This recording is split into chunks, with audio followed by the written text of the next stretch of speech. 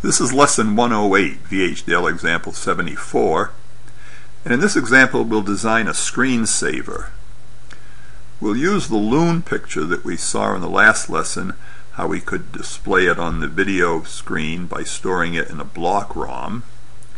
And remember, in that example we moved the image around using the switches. We see that all we have to do is change the values of R1 and C1, the location of the upper left hand corner of the image. If we change those, that moves the image. So the idea is to write some sort of a program which will cause R1 and C1 to change such that the image of the two loons bounces off of the sides of the screen. Well, here's what we can do. Let's take a look at this bounce algorithm. Suppose we start with C1 and R1 of 80 and 140, that is, it's sitting here, and if we wanted to move it at 45 degrees, we need to increment C1 by 1 every clock cycle, say, and decrease R1, and then it will move at 45 degrees. So we'll set delta C1 to 1 and delta R1 to -1 to begin with, and then we'll go into this infinite loop and set C1 to C1 plus delta C1. That increments C1 by 1 in this case. R1 is R1 plus delta R1. That decrements it. So every clock cycle it will move along like this until R1 gets to 0, in which case we want to turn around and bounce off. Well, we want C1 to keep incrementing, but now we want R1 to start incrementing, because remember Y increments down the screen. So if R1 is less than 0, that would be this one, then we set delta R1 to minus delta R1, and then it will continue to move in this direction. Once it bounces off the top wall, we want it to bounce off the side wall next. That will occur when C1 gets to the 640 minus the width of the image. So that would be C1 becomes greater than or equal to C1 max. Then we'll let delta C1 be minus delta C1. So now it starts moving down in the minus 45 degree angle. To bounce off the bottom, that will occur when R1 becomes greater than R1 max, where R1 max would be the 480 minus the height of the image, in which case we invert delta R1 again, so now it will start moving up this way, and the left hand wall, to bounce off of that occurs when C1 is less than 0, in which case we switch delta C1 again. So this algorithm should cause the image of the loons to bounce off the walls. Well, here's a top-level design. Here's our loons in the block ROM that we had in the last lesson. Clock, div, and VGA 640 by 480 are the same. Here's a little bounce algorithm. So the bounce algorithm's job is to output the C1 and R1 into this VGA screensaver module, which will then display the loon at C1 and R1.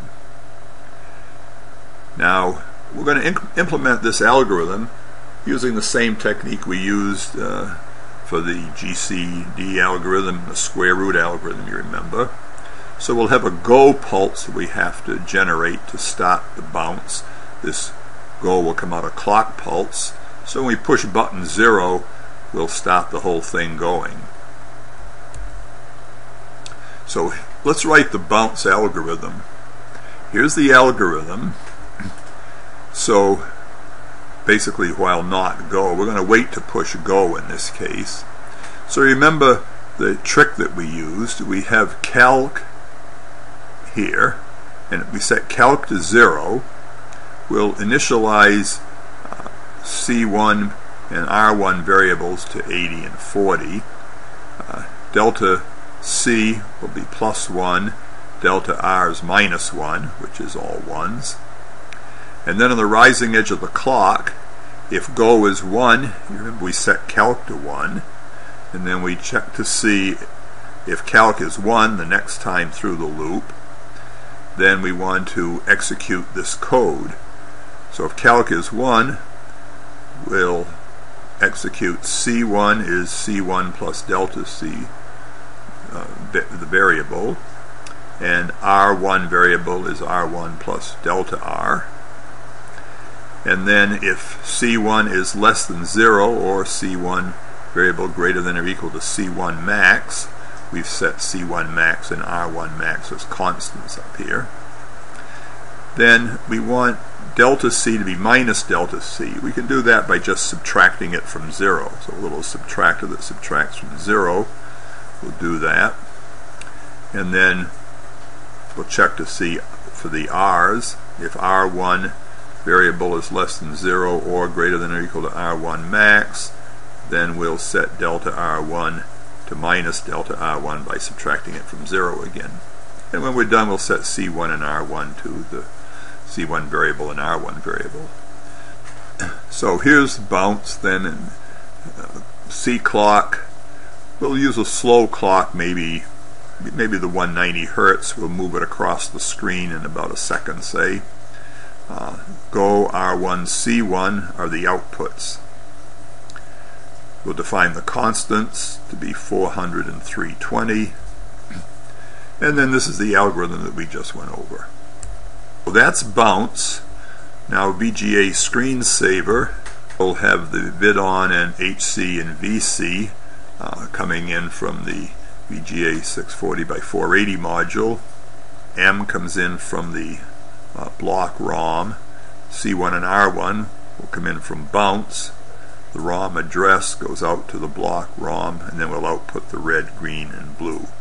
So in this is very similar to what we did for the lesson that we had when we had the loons in the block ROM.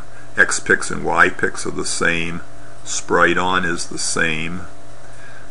The width and the height, the 240 by 160. So all this is the same as the last lesson. We calculate the ROM address the same way we did before, and we compute the red, green, and blue the same as we did before. So the only basic difference in the screensaver is that we're getting the C1 and the R1 from the bounce module. So this is the top level design.